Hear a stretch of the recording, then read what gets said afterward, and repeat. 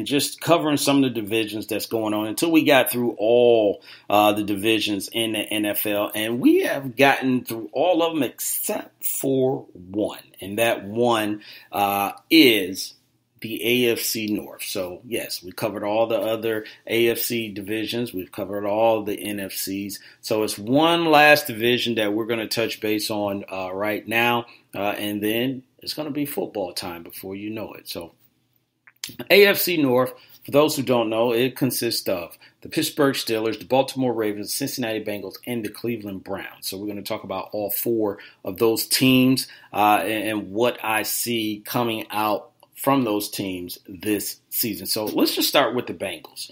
Bengals are in trouble. They're in a mess at this point. They lost A.J. Green to a turf incident, if you will. They were at a school campus, and some people were saying that maybe the field wasn't ideal, but no one's really went in depth about it. But what it is, A.J. Green got hurt, and he's out 6 to 8 weeks, so he's going to be missing regular season games. Andy Dalton, their question marks continues about him, whether or not he should be the starting quarterback. Should the Cincinnati Bengals, or should they have went after a quarterback to replace Andy Dalton? Now, here's the thing about it. With the Bengals organization, we've seen it with Marvin Lewis. They give guys time after time after time after time chances. So has Andy Dalton chances ran out? I mean, the Bengals, they're cats, big cats, but, is he on his ninth life at this point? Offensive line has been a little bit of a struggle. And where's other than A.J. Green, where are you getting your offensive production? Tyler Boyd just got a new deal, so props to him for getting his money and getting a new deal. But if A.J. Green is not in the game, guess who's going to get all the attention? Tyler Boyd, because nobody is really scared of John Ross at this point, even though he is a 4.2 something, a 4.3, a high 4.2, whatever it is, guy. He is a burner. He has not been able to translate that onto the football field for success. So that is not scaring anyone. I don't know anyone on the Cincinnati Bengals defense that people are really talking about to say, you know what, you got to worry about these guys on defense. And last but not least, I think the bright spot that they have is Joe Mixon, but he has to be able to have holes to run through. So the Bengals, I think it's going to be a big struggle for them. They will be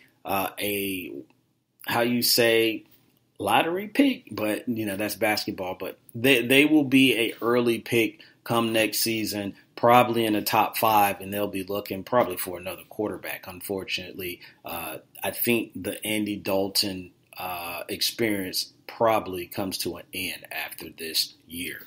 Next team up that we got is the Baltimore Ravens, and they are in a bit of a transition themselves. Now, Lamar Jackson will be the full-time quarterback of the Baltimore Ravens. So here's the thing, plain and simple. Can Lamar throw? Can he be an NFL quarterback that can throw the ball? And I believe in him more than I think a lot of people are giving him credit.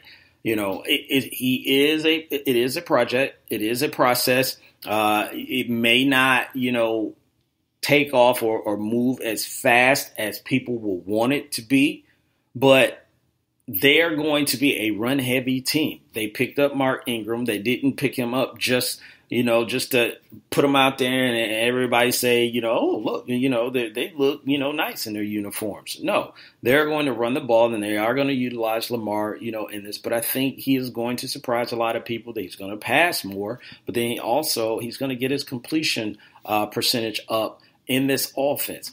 Will it take off immediately? No. I think after probably like halfway through the season, we'll probably see some progressions from Lamar. But he is going to have to get his wide receivers involved. They went and drafted, guys as well on the offensive side to help out. So you got to utilize that. You got to utilize your tight ends. The defense, I think, will be all right. You got Earl Thomas there. He's replacing Eric Weddle. So I feel confident about that Earl, he'll be ready to go.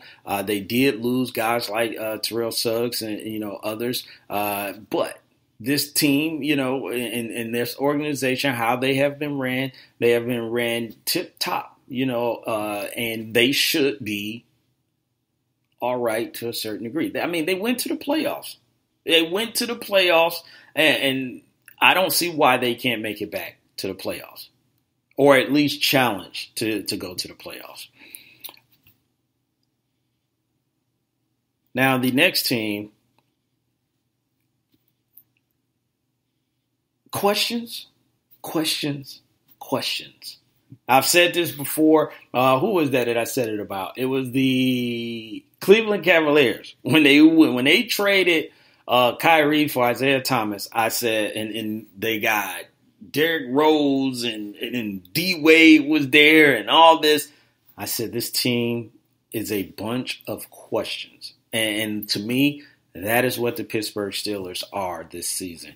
They are going to be a team of questions, question marks. And one of the questions is how will Ben Roethlisberger be now that Antonio Brown, is gone? Yes, Juju is there, but he doesn't have that all-pro on the outside, and then also a guy lined up in the backfield. No knock on James Conner and no knock on Juju. It's just we are still waiting for them to do it on a consistent basis at a high level. But is Ben going to be able to will a team? Now, when Ben was young, he had guys that was on defense that were able to take some of the pressure off of him, so he didn't have to do it all on his own. But then when he got Antonio and some of the other guys, around there, he was able to be the man. Now, can he be the man on a team that might be considered lesser of a team than it was before? Now, and it's hard to say that because Juju came off a heck of a year, and James Conner didn't do too bad himself under the circumstances that people were trying to put on him and compare him to Le'Veon, which was unfair. You didn't need to compare him to Le'Veon. The brother did a good job, and he did what he was supposed to do, and he should be getting better. Now, on the defensive side, they got a guy in Devin Bush out of Michigan that they are going to be looking at big things, and I think that's where it's going to start and end probably for the Pittsburgh Steelers, is because they have yet to find anyone to replace Ryan Shazier. He was obviously their heart and everything else to that team. He was the guy that made the calls, and he was the quarterback of the defense. And now they're looking for that to be, a guy in Devin Bush. You got T.J. Watt, on this team. Joe Hayden is in the background. And I said it like he's a singer or something, but he's playing corner for this team. So can this defense step themselves up and be the defense that we've known before out of Pittsburgh, a top 10 defense, if not a top 5? I think they got a lot, to cover. They got to, climb a ladder a little bit. But anything can happen in the NFL in a year. That's one thing about the NFL. You can be completely 2 wins, or the Cowboys, for example. They were 1-15 with Troy Aikman. Then they came back and they turned everything around. So you can turn things around very fast. And the Steelers defense, they could. But Ben Roethlisberger, the new offense, new players, or not the new players, full time, let's just say that, and you got AB and Bell gone. How is this team going to do during the season? And the last team that we got on here, and this is, I guess you could say this is the all-hype team, if you will, because ever since last year, I've been hyping this team up before the season started. I said the Cleveland Browns are on their way. And they are here right now. And when I say here, I'm not saying that they are here to win, because they got to prove that. But they are here to be relevant and to be talked about consistently. And they got cats that they got young. Their team is young. So I do, and I'm going to say this. I think the Cleveland Browns, they're going to make some mistakes. And there are going to be some games that they probably should lose, that they're going to go ahead and climb their way out of because they don't know any better. You got a guy in Baker Mayfield who he will never, ever, ever give up and say it's over until, the clock reads 0. You got Jarvis Landry and Odell. You got Nick Chubb, and a lot of people slept on Nick Chubb. And I think it was, more because of the injury. He's the real deal. They traded Duke Johnson. They got this kid Hilliard. And then Kareem Hunt is not showing up probably until like week 10 or week 11 of the season because he got suspended. I think Nick Chubb is going to surprise a lot of people, and that surprisingly kind of forgot about him out of Georgia, because he had the injury. But I think he's going to surprise a lot of people, man. And he's really, really going to make people understand that he exists. But they will lose games and learn how to win. Let's just say that. And I'm happy that they are relevant, but I'm not ready to say, last year I said they would make the playoffs, and I had to backtrack off that because I said, okay, Jelani, you tripping a little bit, but I can see them towing the line this year. Are they going to go 13-3? No, I don't see the Browns doing anything like that. But I do. Their ceiling, I think 10-6. I think 10-6 would be a good ceiling for this year, and it possibly gets them into the playoffs. So there you have it, ladies and gentlemen. The AFC North. Those are some of the things to consider, and some of the things that you can talk about with some of your friends.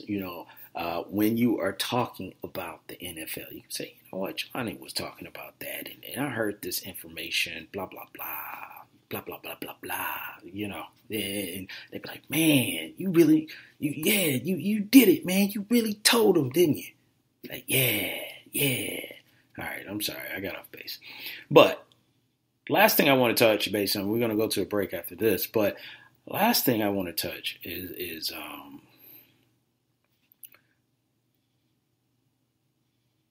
just recently, Jalen Smith of the Dallas Cowboy linebacker for the Dallas Cowboys got a extension.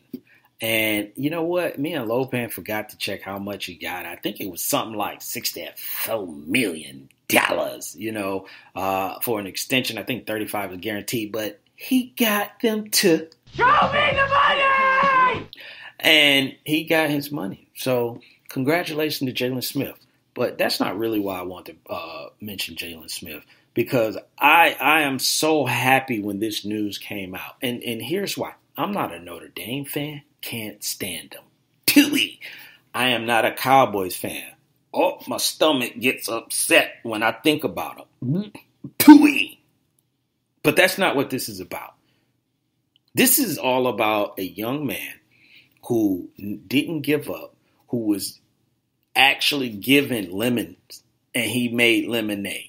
And what I mean by this, his last game, we've talked about guys sitting out on college bowl games because they're worried about injury happening and then it affects them getting into the NFL or their draft stock. And Jalen Smith was in his very last football game as a college player, and he had a foot injury, a leg injury, where his nerves were damaged. That's not a broken ankle. That's not a hamstring or something like that. Broke his collarbone or anything.